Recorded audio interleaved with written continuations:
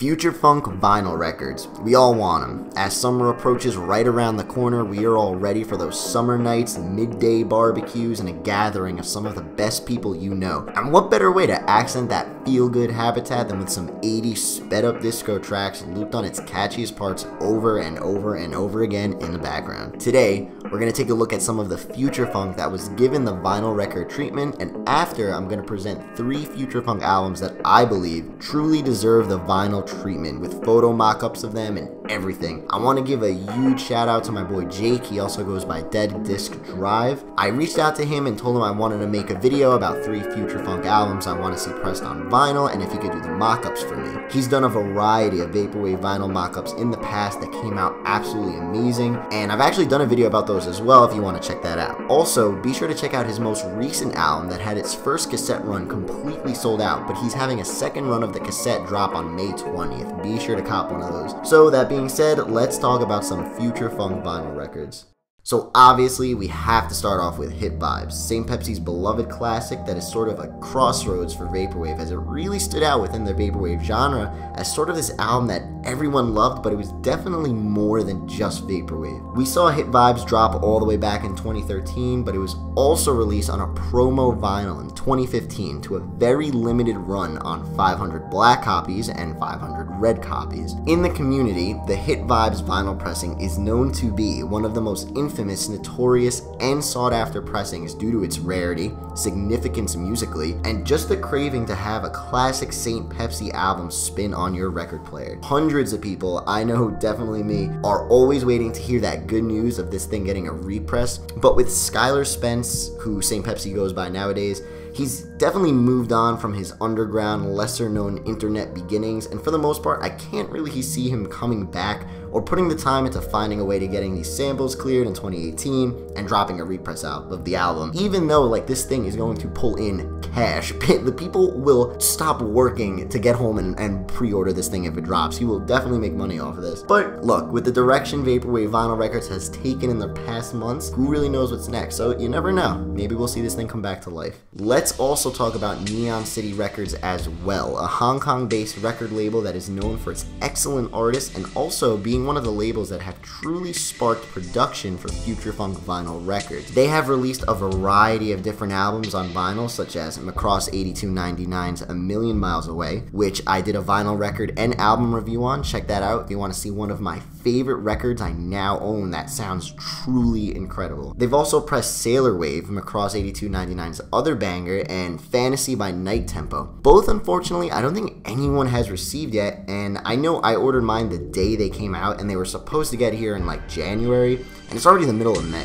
Pretty crazy. I think some of these labels who are super behind or late on their promised dates are kind of getting lucky, and they hide behind the controversy that is the Floral shop pressing from Old English Spelling Bee. I still think just that pressing takes a lot of the attention away from these other labels who are kind of doing the same thing. I mean, hopefully, you know, we get our copies of Sailor Wave and Fantasy soon. The sound quality of A Million Miles Away is so good, and I can just only imagine how good Sailor Wave's gonna sound. They've also recently released Timeless by Desired, a record that sold out extremely quick, and in usual Vaporwave or Future Funk fashion are now being resold for like 5 times the price on eBay and whatnot. Pretty excited for that to come out and get to me, but I'm definitely gonna be patient because I know like how long Sailor Wave's taking, so if that isn't even here yet, I can only just guess when this album's gonna get on my doorstep. There's also rumors that they are going to be pressing Sailor Wave 2, which would be absolutely dope. So I do have to give Neon City Records a high five on taking the much needed initiative of getting us some beloved Future Funk records. Next, let's talk about the hottest label recently in the community. I mean, everyone is just flipping over UK label My Pet Flamingo, who is just dropping heat after heat.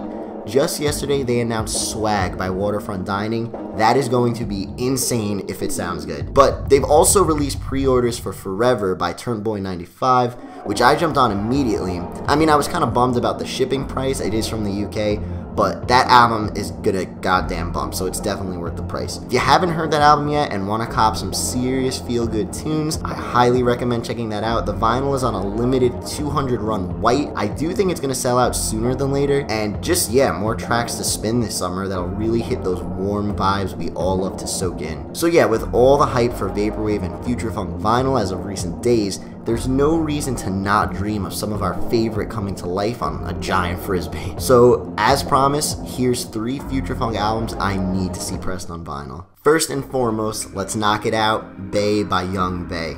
This was one of the first true Future Funk albums I ever heard, and to this day, it has aged so well, ironically. It's so cheap sounding, and you really can't debate that it's not, but because of that, it has this knockoff, careless attitude I've just loved so much ever since I first heard it, and I always find myself going back to the album for its simplicity. Here we have BAE on a splatter galaxy looking bad boy, and this thing just looks gorgeous. After seeing how the Manipool repress by Vapor looks on that royal aggressive blue, I think BAE getting the same attention to detail, color, and design would do this thing the true justice it deserves. Young BAE has released vinyl in the past, his album Skyscrapers Anonymous, which I absolutely loved, and it did present a Young BAE with way more production talent and desire that I think we've ever really seen before. It's a great album. Rainbows and I Wanna Be With You coming from that album, just great tracks overall, and I actually didn't get a chance to cop this one on vinyl. I know the price has gone up recently, I'm guessing with all the commotion in Vaporwave vinyl collecting in the past months, but hopefully one day I come around one for a good price. Next, we're gonna look at Dan Mason's Summertime EP, a small collection of fun, cute tracks that'll make you feel like you're in some home department store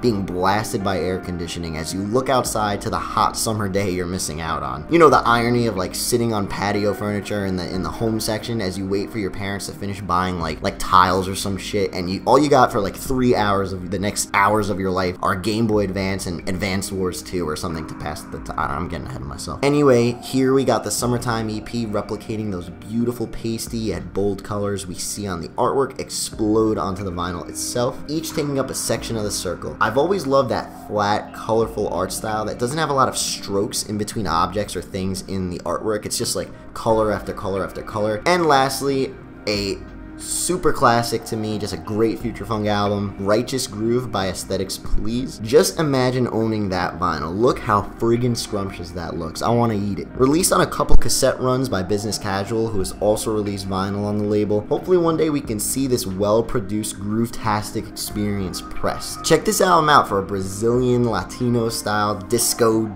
extravaganza. Classic hi-hats that hit your soul from measure to measure. They're gonna make you put down the spatula at that barbecue, walk away from the grill for a little while, and take that girl you've had a crush on for so long and just start dancing the night away. I'm telling you, there's something about summer and Future Funk that go together. It's such a connection I've always made, and the genre itself provokes such happiness. It's pretty incredible. I mean, a lot of us make the argument that Future Funk is lame or it's just lazy and whatnot, and yeah, I do definitely agree a lot of the times.